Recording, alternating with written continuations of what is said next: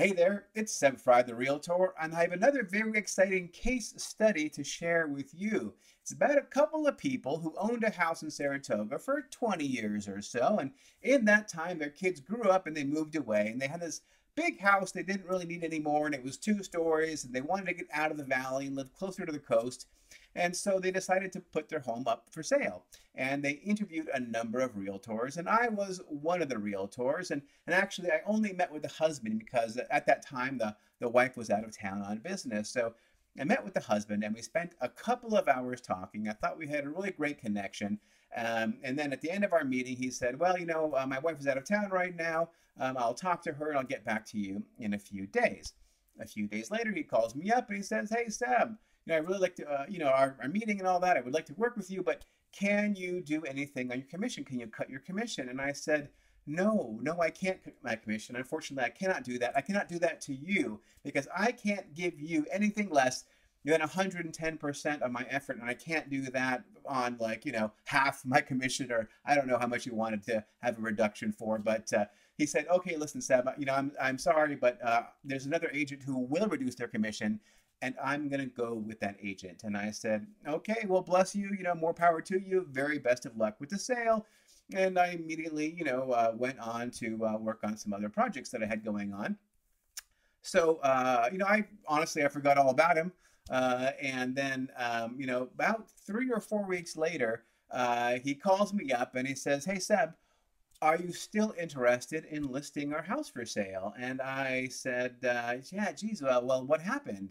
Well, he had listed his home for sale with another broker who I guess was charging a lower commission. And it didn't work out so well. Incredibly enough, even though the market is blazing hot, it's in Saratoga, right? I mean, you can't get really any better than the market he was trying to sell it in, except maybe the market we have right now. But anyway, he couldn't get the house sold. It's amazing, right? So, when you put your home up for sale, if your commission is 0%, if you don't sell your house, it doesn't really matter that your commission was 0% because you haven't actually been able to achieve your goal, which is to sell your home and walk away with the highest amount of money net in your pocket, right? So I couldn't believe it that he couldn't get the home sold.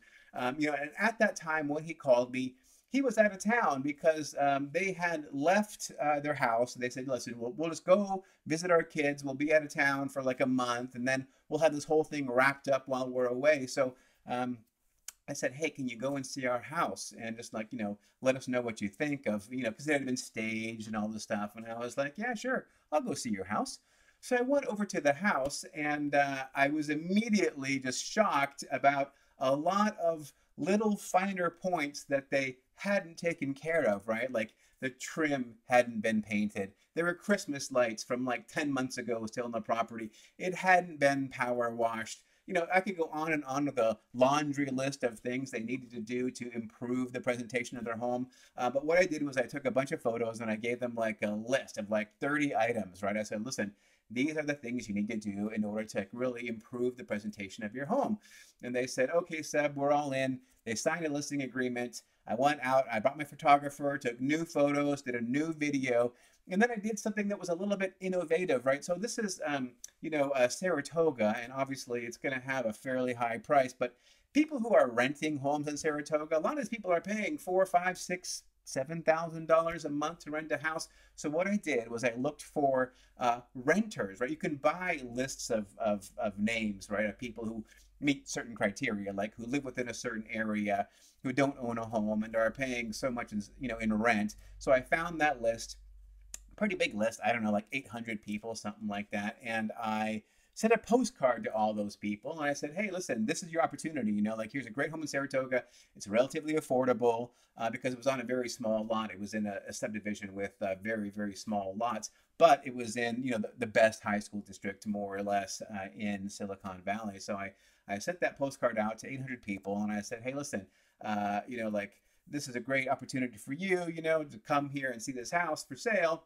But then beyond that, I took those 800 people and then I uploaded them to Facebook, right? So Facebook, you can have like a custom audience where you can, say, "Okay, I only want to, have an advertisement for this whatever house go to these 800 specific people. But 800 specific people, that's too small of a list. So what I did was I made a lookalike audience. You can do that in Facebook. Say, I want people who look just like these 800 people. And I did targeted marketing to those people specifically. You know, it's interesting because Facebook only lets you do like a geographic region, right? They won't let you do any demographic search for people who make a certain amount of money or who drive a certain kind of car or have a certain kind of job or whatever. They won't let you do that kind of marketing for real estate, for homes for sale. But you can upload your own custom list and then make a lookalike audience of people who look just like that.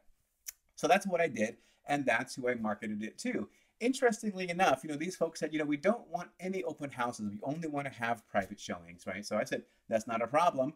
And I served as the concierge for all those private showings. You know, I organized them all. You know, I talked to everybody, made sure we had qualified buyers come through. And wouldn't you know it, even though the property had just been on the market just a few weeks before, for the very same price as I had relisted it for, we got a ton of activity, just a ton. He'd had no offers before when it was listed with this other discount agent. They'd had no offers. We had a ton of activity, and wouldn't you know it, about 7 or 8 days after being on market, we got 3 offers, whereas before in 17 days, I think it was, he was on the market, 0 offers before. When I had my crack at it, we got 3 offers within about 7 or 8 days. And of course, we were able to get those buyers to compete against each other. And glory be, a couple of days later, after getting these offers, you know, after, you know, negotiating back and forth, we got him about 10%, I think it was, or close to that, over asking price on his home. And he was very thrilled. Of course, he got the non-contingent offer, as is sale, and of course, the 30-day free rent back. So, you know, 30 days later, again, after the holidays, they were able to move out to their new home, and it just couldn't have gone better. And I'm very happy for these people. And yeah, they did have to, you know, pay, you know, a full commission, but at the end of the day, they got the fantastic result they were looking for. The home sold at the very high end of the price range, which I had suggested to them when I first met with them. And, you know, they couldn't have been happier. So I'm very happy for my clients that they were able to get their home sold at a very good price and move on to the next phase in their lives.